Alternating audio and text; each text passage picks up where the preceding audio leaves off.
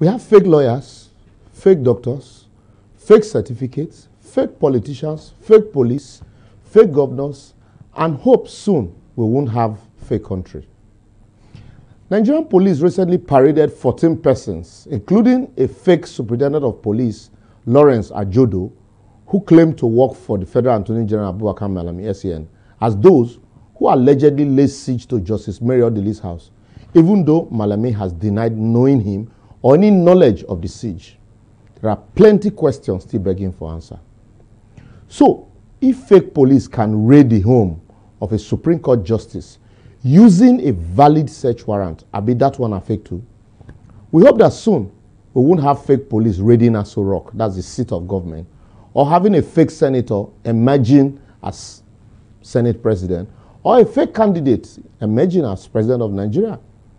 Anyway, naughty person no go here for this country. Hope soon we won't be told that the initial raid on the homes of Supreme Court justices in 2016 and the sacking of Onogen, former Justice of the Federation, were done by fake DSS operatives using fake affidavits. Because the absurdity that this country cannot throw at you does not exist. I hope it's not fake news too that farmers and residents of Damboa and some villages in Borno State have started paying taxes to members of Islamic State of West African Province, ISWAP.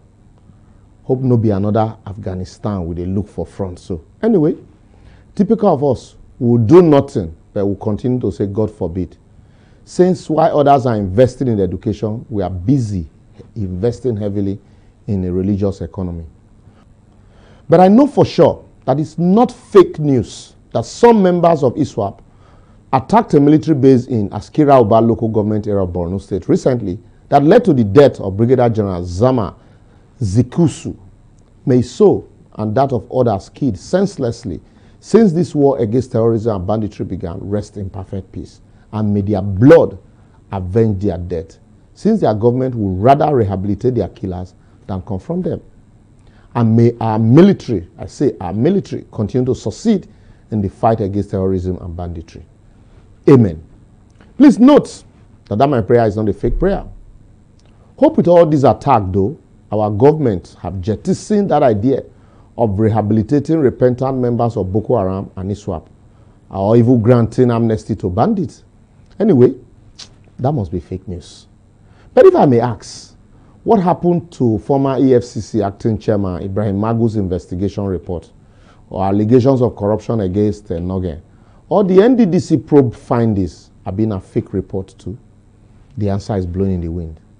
How about the promise to expose the sponsors of Boko Haram and banditry?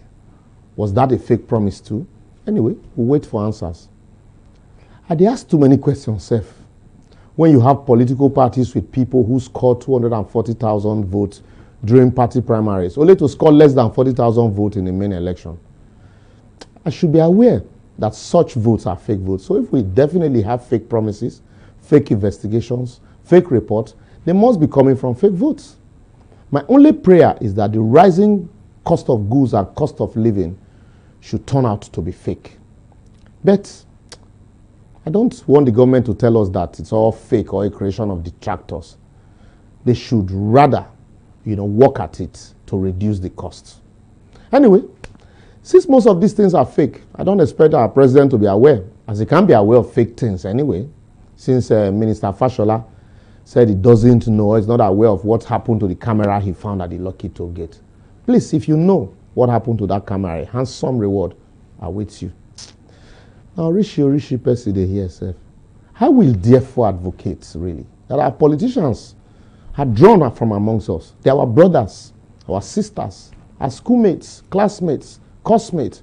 We attend the same churches and mosques. We once worked together, once felt hardship together, shaped by our society and greed, and are only exhibiting what we collectively deposited in them. And until we change our attitude to everything around us, including our election and political leadership selection process, where we will collectively hold out our best and not bread, nothing will change, as we will continue to be surrounded by everything but fake, everything that is fake. The blame is enough to go around, and we can only collectively correct it. Well, if we struck a chord with you, or in you, simply follow us on all our social media platforms showing on your screen. Like, follow, subscribe. Leave a comment and share until we collectively build a nation where everything will be real. See you next week.